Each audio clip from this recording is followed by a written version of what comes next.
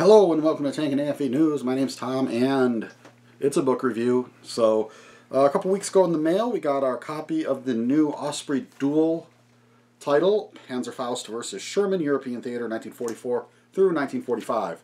This one is, of course, by Steven Zaloga, a name that should be familiar to most people watching this channel if you follow World War II tanks at all. He's pretty much written more than just about anyone else, and he's written a lot of these Duel series books. In fact, this one's kind of sort of a, I won't call it a companion, but kind of a counterpoint to a book he did the previous year, which was Bazooka versus Panzer, Battle of the Bulge, 1944. So he looked at the Bazooka versus German tanks, and then this next one's looking at Panzerfaust. And the title's a little deceiving. It's also looking at Panzer Schreck. It's like pretty much any of the German hollow charge warhead launching devices that they had developed in the latter half of World War II. And this one, if you're familiar with the Duel series, it's a very tried and true format at this point.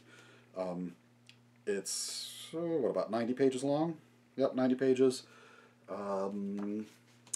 As with all Osprey titles, it's a soft cover, well put together, combination of text, lots of black and white, primarily black and white photos, because obviously if it's a World War II topic, it's going to be mostly black and white, but some color prints and illustrations. So here's a good example of sort of what you'll expect. So you got some black and white photos here, some text, then you got some nice, whoops, yeah, on this side, camera reverses things. Illustration of, you get an EZ8 there, well, an M4A3 E8 to be precise. Recently on the internet, people have been getting in trouble if they mean M4A3E8 and they just say EZ8 instead, because technically the EZ8 just refers to the suspension, not to the rest of the tank. If you follow any of the AFV, World War II AFV Facebook groups, you might understand what I'm talking about. Anyway, back to the book. So it's sort of divided the usual way these Duel books are. They sort of go through design and development, technical specs, then sort of the combatants, strategic situation, combat analysis, aftermath, and further reading.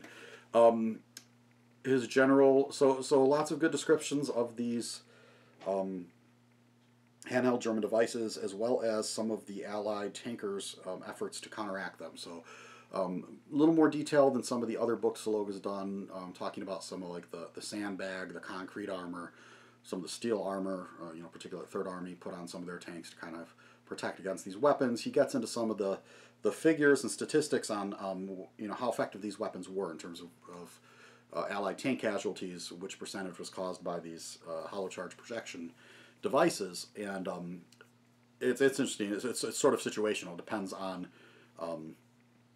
what part of the campaign we're talking about and what other weapons the Germans have on hand. So sort of as the Eastern, or as the 1944, 1945, as time goes on, you see Allied tank losses, these weapons becoming a higher percentage, just because we're seeing less of the other larger, more expensive German anti-tank weapons are available and on the battlefield. So sort of things get more desperate. This becomes more and more the predominant form of anti-tank defense. Although the percentages are still, it's we're not talking like half. It's still like less than that even at its highest point. And like I said, it just depends on the balance of forces involved. And they were effective weapons. They certainly had their limitations, especially the Panzerfaust, which was the one that was made in such large numbers. And he goes through the different designs and models.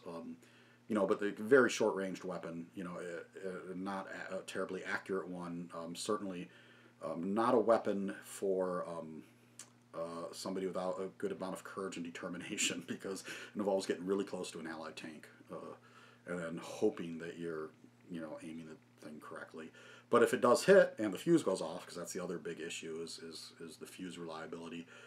If it does go off, these things had really quite impressive penetration stats, all things considered.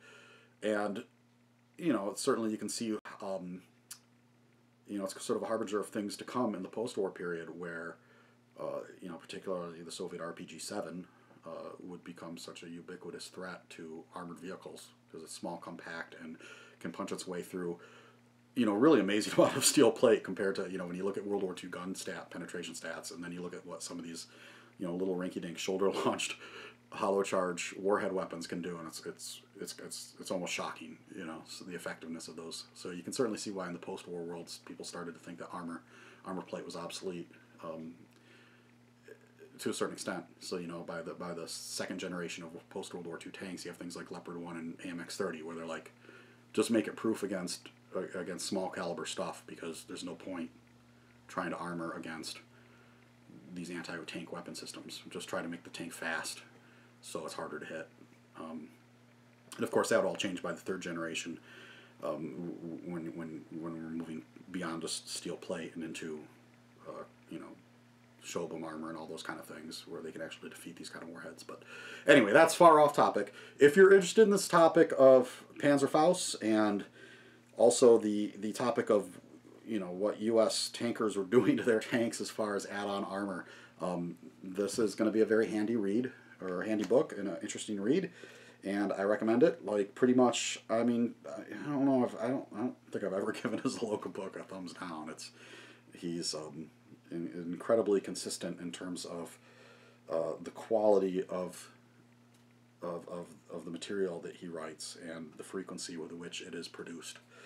So these retail, I think, for about $20. You can get them a little less on Amazon usually. Just, you know, they usually sell for a little under the list price. Although I'm sure your local hobby shop would appreciate it if you went in there and bought it from them directly instead. So support your local